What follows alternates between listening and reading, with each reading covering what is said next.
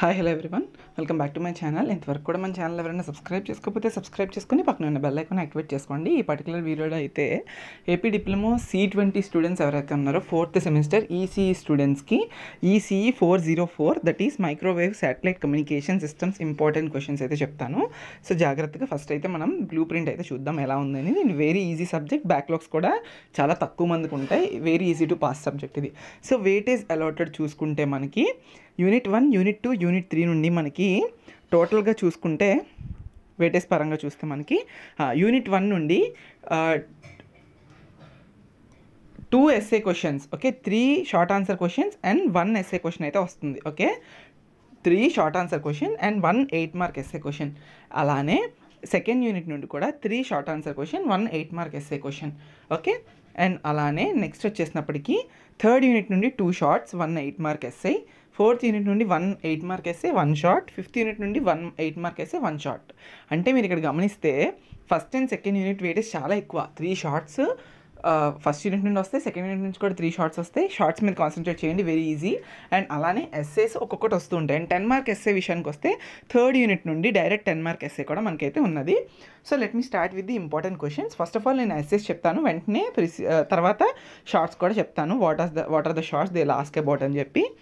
So microwave and satellite communication చూస్తే మనకి first ఇందులో చూస్తే ఎస్ఏ క్వశ్చన్స్ మాత్రం ఇందులో మీరు ప్రాపగేషన్స్ చదువుకోవాలమ్మా. ప్రాపగేషన్స్లోని ఏం అడిగే ఛాన్స్ ఉంది అంటే ప్రాపగేషన్స్లోని explain the ground wave propagation with equation for electric field at distant place. మీరు చాలామంది equation for electric field negligent చేసుకుని వదిలేస్తారు. చిన్నదే ఉంటుంది ఎలక్ట్రిక్ ఫీల్డ్ ఈక్వేషన్. ఆ ఈక్వేషన్ కూడా గుర్తుపెట్టుకోండి, ఇలాగే క్వశ్చన్ అడుగుతాడు. సో ఆ ఈక్వేషన్ రాయరు కాబట్టి మార్కులు తీసేస్తాడు. సో అందుకే ground wave propagation along with the electric field equation చూసుకోండి. ఓకేనా, అది ఎస్ఐ క్వశ్చన్. తర్వాత ఏంటి అంటే మీకు next వచ్చేసినప్పటికీ space wave, sky wave కూడా ఉంటుంది. ఇక్కడ చూడండి, explain the ionosphere sky wave propagation. ఐనోస్పియరిక్ propagation are sky wave propagation ఏదైనా అయి ఉండొచ్చు. ఆ రెండిట్లో ఏదైనా అడగచ్చు. వాడు స్కై వేవ్ అనొచ్చు, ఐనోస్పియరిక్ అని కూడా అనొచ్చు. లేదు ఆ 2 క్వశ్చన్లు ఇవ్వలేదంటే కనుక మీకు ఖచ్చితంగా explain space wave propagation and factors effecting space wave propagation. ఈ 3 ముందు చూసుకోండి. డక్ట్, ట్రోపోస్కాటర్ అవన్నీ అడుగుతాడు. ఇంక అన్నీ చదువుకోవాలంటే కష్టం కాబట్టి ఎవరైతే ఇంపార్టెంట్గా చూడాలనుకుంటున్నారో sky wave, space wave, ground wave. And space వేవ్లో మాత్రం factors effecting the space wave propagation అని చెప్పి 6 ఉంటాయి. ఆ 6 మీరు రాయాలి. పాలరైజేషన్ ఎఫెక్ట్ అని చెప్పి, తర్వాత బిల్డింగ్స్, డెడ్ జోన్స్ అని చెప్పి, అలా చాలా మనకి 6 ఫ్యాక్టర్స్ ఉంటాయి. అవన్నీ కూడా చూసుకోండి. ఓకేనా, ఈ 3 ఇంపార్టెంట్ ఎస్ఏ క్వశ్చన్స్ అడుగుతాడు మనకి from the unit number 1. Okay, తర్వాత షార్ట్ విషయానికి వస్తే మళ్ళీ మనం చూద్దాం ఏంటి అనేది. ఇప్పుడు సెకండ్ యూనిట్ నుండి ఎస్ఎస్ యాంటీనాస్ రిలేటెడ్ ఎస్సీ ఏంటి అడుగుతాడంటే మీకు వెరీ వెరీ ఇంపార్టెంట్ ఎస్ఎస్ 3 ఉన్నాయి మేజర్గా. అవి నేను ఫస్ట్ చెప్తాను. Explain the working of horn antenna. ఓకేనా, ఇక్కడ హార్న్ యాంటీనా లేనట్టుందమ్మా, ఒక్క నిమిషం. Okay, explain the working of dish antenna అని చెప్పుంది కదా. డిష్ యాంటీనా చాలా ఇంపార్టెంట్, అది మాత్రం బాగా చూసుకోండి. ఓకేనా, explain the working principle of dish antenna, అది బాగా చూసుకోండి, వెరీ వెరీ ఇంపార్టెంట్. తర్వాత ఎండ్ ఫైర్ అరే, బ్రాడ్ సైడ్ అరే అని చెప్పి ఉంటాయి కదా. ఈ 2 కూడా వాటి యొక్క రేడియేషన్ ప్యాటర్న్స్, వాటి యొక్క డయాగ్రామ్స్ ఉంటాయి కదా, బాగా డ్రా చేస్తే మీకు మార్క్స్ ఇచ్చేస్తాడు. ఎండ్ ఫైర్ అరే అండ్ బ్రాడ్ సైడ్ అరే యొక్క డిఫరెన్సెస్ చూసుకోండి, వాటి ఎక్స్ప్లెనేషన్స్ చూసుకోండి, రేడియేషన్ ప్యాటర్న్స్ చూసుకోండి, వెరీ ఇంపార్టెంట్.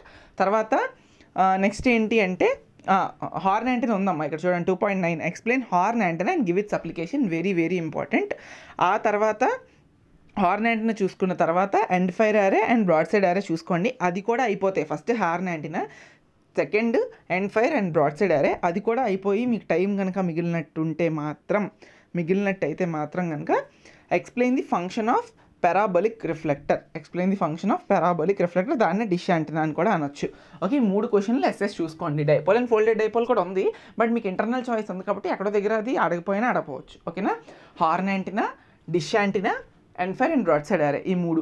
అందులో sky wave, ground wave, space wave 3, 6 క్వశ్చన్లు అయ్యాయి. థర్డ్ యూనిట్ నుండి మీకు డైరెక్ట్ 10 మార్క్ ఎస్ఏ కూడా వస్తుంది. ఆ 10 మార్క్ ఎస్ఏ అండ్ అలానే ఒక 8 మార్క్ ఎస్ఏ, అంటే ఇందులో నుండి 18 మార్క్స్ ఎస్ఏ కింద వస్తుంది మీకు. సో వెరీ ఇంపార్టెంట్గా నేను చెప్తాను కొన్ని, అవి చదవండి. ఫస్ట్ మాత్రం మీకు మ్యాక్సిమం ఆ 10 మార్క్స్ ఏదైతే ఉందో ఈ 3.13, 14, 15, 16, 17 వీటి నుంచి అడిగే ఛాన్స్ ఉంటుంది మ్యాక్సిమం. ఓకే, అందులో కూడా మీరు అన్నీ చదవాలా అంటే డిపెండ్స్ అపాన్ యూ. మీకు మార్క్స్ కావాలి, బాగా రావాలి అనుకుంటే అన్ని చదువుతారు, లేదనుకుంటే వదిలేస్తారు. నేను చెప్పడం వరకు అయితే మాత్రం మీరు ఏం చదవాలంటున్నానంటే, నేను రిఫ్లెక్స్ క్రైస్ట్రాన్ చదవండి, ట్రావెలింగ్ వేవ్ ట్యూబ్ చదవండి. ఓకే, ఈ 2 చూడండి.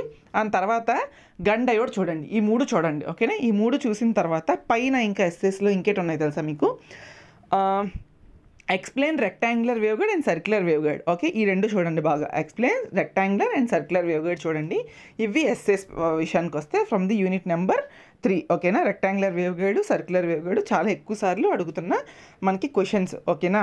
ఓకే, నెక్స్ట్ 4th యూనిట్ రేడార్స్కి వచ్చేసినప్పటికీ ఒక 8 మార్క్ క్వశ్చనే ఉంటుంది. ఇందులో కూడా ఎక్కువ క్వశ్చన్స్ ఉన్నాయి. ఏం చదువుతారని నన్ను అడిగితే మాత్రం, draw the block diagram for pulse radar and explain the function of each block. First important essay question. Second question important, draw and explain block diagram of continuous wave radar. Okay, ఇది second question. ఓకేనా, ఈ 2 బాగా చదవండి. Okay, SA క్వశ్చన్స్లో మాత్రం.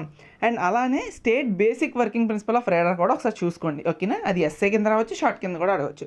5th unit satellite communication విషయానికి వచ్చేస్తే మాత్రం ఇక్కడ మనకి ఎర్త్ స్టేషను, శాటిలైట్ కమ్యూనికేషన్ ఆ రెండింటి బాగా అడుగుతాడు. Draw and explain block diagram of satellite communication system first. తర్వాత second, draw and explain the block diagram of earth station and explain each black. ఇది సెకండ్. ఎర్త్ స్టేషన్ చదవాలి and satellite communication system చదవాలి. ఆ డయాగ్రామ్లు వేసినప్పటికీ బోల్ time పడిపోద్ది, మీకు చాలా time ఉంటుంది. ఆ 2 చదివిన తర్వాత మీకు explain the application of satellite అని చెప్పి జీపీఎస్, డిటిహెచ్ ఉంటాయి. 2 టైం ఉంటే చూసుకోండి. GPS, DTH very easy. Just మీ నోట్తో చదివితే అయిపోయింది, ఎక్కువసేపు టైం పట్టదు. Very very very easy, just చూసుకొని వెళ్ళిపోతే అయిపోతుంది అంతే. ఇవి ఎస్ఎస్ అమ్మ. ఆల్మోస్ట్ ఎవ్రీ లెసన్ నుండి 3-4 ఎస్ఎస్ ఉంటాయి. అంటే 15 ఎస్ఎస్ చదివితే ఆ ఎస్ఎస్ నుండి మ్యాక్సిమం చాలా అడుగుతూ ఉంటాడు. అండ్ మరీ ముఖ్యంగా షార్ట్స్ విషయానికి 1-2 లెసన్స్కి వస్తే 1-2 లెసన్ నుండి 6 షార్ట్లు వస్తాయి. ఆ 6 షార్ట్లు ఏంటో చెప్పనా? డెఫినిషన్స్, పక్కా డెఫినేషన్స్ అడుగుతాడు. చాలా డెఫినేషన్స్ ఉన్నాయి ఇందులో మనకు చూస్తే కనుక. చూడండి ఇక్కడ ఏంటి తెలుసా, applications of ground wave applications కన్నా limitations of ground wave propagations ఎక్కువసార్లు అడుగుతున్నాడు. ఆ షార్ట్ చూసుకోండి. తర్వాత ఇంకొకటి ఏంటి అంటే మీకు refractive index, face velocity, reflection coefficient, actual height, virtual height, ఈ 3 అన్నీ కూడా చదవాలి. మీరు ఏది అడుగుతాడని చెప్పలేం, అందులో నుంచి ఒకటి అడగొచ్చు. రిఫ్రాక్టివ్ ఇండెక్స్ వీటికన్నా కింద ఇంకా ఎక్కువసార్లు అడుగుతాడు. Critical frequency and maximum usable frequency, skip distance, skip zone. First ఈ 4 డెఫినేషన్లు చదివి limitations of ground wave propagation బాగా చదవండి. ఆ తర్వాత ఇంకా actual height, virtual height, reflection coefficient అవన్నీ ఎక్కువసార్లు అడగట్లేదు, బట్ ఇప్పుడు చెప్పినవి అయితే మాత్రం ఎక్కువసార్లు అడుగుతున్నాడు. అండ్ ఇందులో కనుక మీరు అబ్జర్వ్ చేస్తే మాత్రం explain radiation mechanism of antenna transmission line theory అని ఉంది కదా, అది మీకు ఇందాక ఎస్ఏలో చెప్పలేదు, బట్ చదివితే మంచిది అనిపిస్తుంది. టైం ఉంటే చూసుకోండి, లేకపోతే వద్దులేండి. ఓకే, తర్వాత స్టేట్ ది పారామీటర్స్ ఆఫ్ యాంటీనాలో అక్కడ మనకు ఆల్మోస్ట్ ఎన్ని ఉన్నాయి? 13 ఉన్నాయి. ఆ 13 డెఫినేషన్ల నుంచి ఏది అడుగుతాడు అనేది హూ కెన్ ప్రొటెక్ట్, ఎవరని చెప్పలేం. ఆ డెఫినేషన్స్ నుండి మీకు షార్ట్స్ అడుగుతాడు. తర్వాత క్లాసిఫై యాంటీనాస్ అని చెప్పి ఉంది కదా, అది కూడా అడుగుతాడు, షార్ట్ ఆన్సర్ క్వశ్చన్. ఓకేనా, ఇవి important shorts from the unit 2. Okay, తర్వాత యూనిట్ 3 నుంచి షార్ట్స్ ఏంటి అంటే మనకి state different microwave frequency brands ఒకటి. ఓకేనా, తర్వాత వేవ్ గైడ్ అంటే ఏంటి, క్లాసిఫై వేవ్ గైడ్, ఇది సెకండ్. తర్వాత ఇంకా ఇక్కడ ఉంటే చూడండి, ఇక్కడ list different microwave solid state devices అంటే కింద gun diode, impact diode, trapper diode 3 పేర్లు రాస్తే 3 మార్కులు ఇస్తాడు, అంతే, ఇంకేం లేదు. తర్వాత డామినెంట్ మోడ్ అంటే ఏంటి, cut off wave length, cut off frequency, face velocity, group velocity, ఈ 5 టర్మ్స్లోని ఫార్ములాస్ ఉంటాయి, అవి రాస్తేనే మార్క్స్ పడతాయి, లేకపోతే పడవు. ఇవి షార్ట్స్. ఓకే, తర్వాత యూనిట్ 4లో రేడార్. ఒక్క నిమిషమ్మా, ఇందాకలా రేడార్లోని చిన్న మిస్టేక్ ఉంది. ఏంటంటే free space radar range equation మీ అందరికీ తెలుసు, అది చాలా పెద్దది ఉంటుంది. నేర్చుకోవాలనుకుంటే నేర్చుకోండి, వస్తే రాయండి. లేదు ఫ్రీ స్పేస్ రేడార్ రేంజ్ రాదు అంటే వచ్చినా మీకు ఇంటర్నల్ చాయిస్ ఉంటుంది కదా, అందులో ఏదో ఒకటి మేము కంటిన్యూస్ వేవ్ రేడార్ చదువుతున్నాం కాబట్టి అది రావచ్చు అనుకున్న వాళ్ళు వదిలేయండి. రేడార్ రేంజ్ ఈక్వేషన్ తప్పు రాసేసిన కన్నా బదులు థియరీ క్వశ్చన్స్ చదువుకోవడం బెటర్ నా ఉద్దేశం. అండ్ ఇందులో పర్టికులర్గా మీకు basic working principle of radar ఉంది కదా, ఆ రేడార్ డయాగ్రామ్ అడగవచ్చు మీకు. తర్వాత డూప్లెక్సర్ యొక్క నీడ్ ఏంటి, తర్వాత applications of radar, Doppler effect, 4 shorts. తర్వాత యూనిట్ 5 నుండి మీకు ఇప్పుడు GPS, direct TV and DTH ఉన్నాయి కదా, ఈ డిటిహెచ్, జీపీఎస్ మీకు ఎస్ఏలో కాకుండా షార్ట్లో కూడా 3 మార్క్స్కి స్పెసిఫై చేసే టైప్ ఉంది. అండ్ అలానే state the need of transponders తెలుసు కదా ఉంటాయి, వాటి యొక్క ట్రాన్స్పాండర్ యొక్క నీడ్ ఏంటి. ఓకే, ఇవి కూడా చూసుకోవాలి. యూజ్ ఆఫ్ శాటిలైట్, ఇవి important shorts from the unit 5. Thank you.